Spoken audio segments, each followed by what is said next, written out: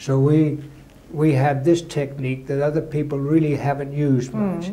But we found it to be a very powerful technique.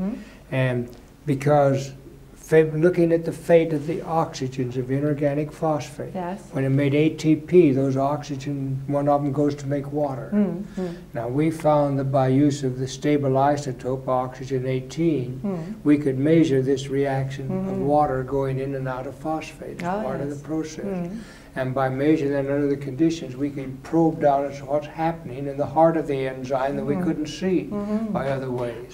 So we had a way of seeing what's happening down inside. And really the start of the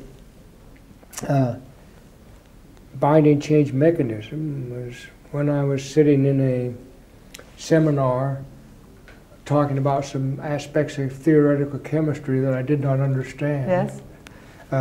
So I let my mind wander.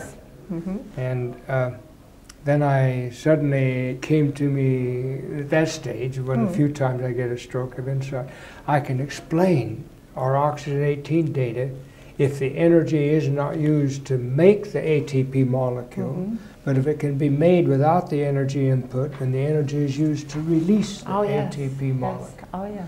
So that was the start of it. And that was a sudden inspiration came to you. That's one time when I can come and say there was a starting point. Now, in other times you make progress and you can hardly recognize you started down a new path. You see, but this one was a start down a new path.